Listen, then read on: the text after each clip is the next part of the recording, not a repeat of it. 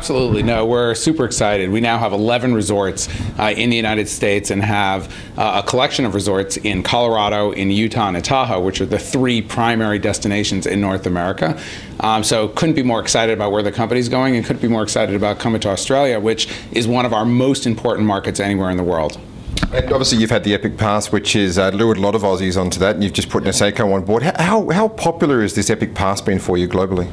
The Epic Pass is actually the fastest growing product anywhere in the ski industry. It's growing about 14 to 16% in unit sales per year, represents almost 40% of our total lift ticket sales of our whole company. And one of the reasons is value.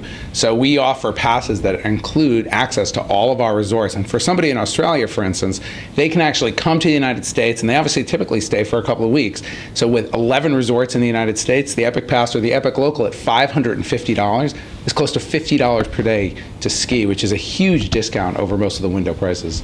Now obviously your company says Vail Resorts, and obviously where the company has been founded from, but you're making a lot of plays over in Utah at the moment. How big is Utah now, and how big do you think it's going to get given your global reach in terms of branding and marketing?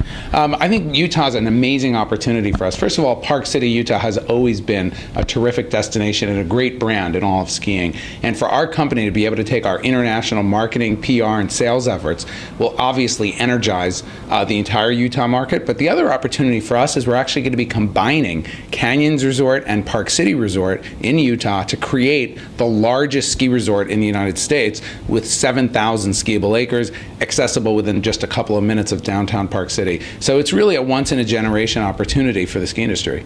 And it's obviously, it's not an emerging destination for Americans by any means in the ski industry, but it's an emerging destination, I guess, for other global markets, isn't it? Absolutely. So far in Utah, you haven't had a company like ourselves that has this global reach to be able to really deliver skiers from around the world to come to that market. And so we think that there's a huge opportunity. When you see what goes on in Colorado, where our company has been pushing and selling for close to 50 years, we can do the exact same thing in Utah, and it's terrific skiing, unbelievable snow, and a great environment in downtown Park City. And obviously your accommodation bank's growing as well. What are your sort of plans with Rock Resorts in terms of growing that when you do buy more ski areas as well? Every time we buy a ski area, we look for opportunities to either build hotels, manage hotels, or partner with people to create new opportunities for people to stay. And so, like for Canyons, for instance, we added another 500 beds in Park City, Utah, that are under our management. We now have about 6,000 units in total, 6,000 rooms in our hotel portfolio that we either own or manage. So it's a huge opportunity, again, because many of the ski resorts have independent operators that often want to be able to access the global reach that we have and all of the marketing resources that we have. So we really see it as a synergistic opportunity. And airlines like Qantas have put extra seats into the US this upcoming northern winter. What are you expecting out of Australia? We're expecting big growth. And again, we're starting to, tourism in the United States is growing.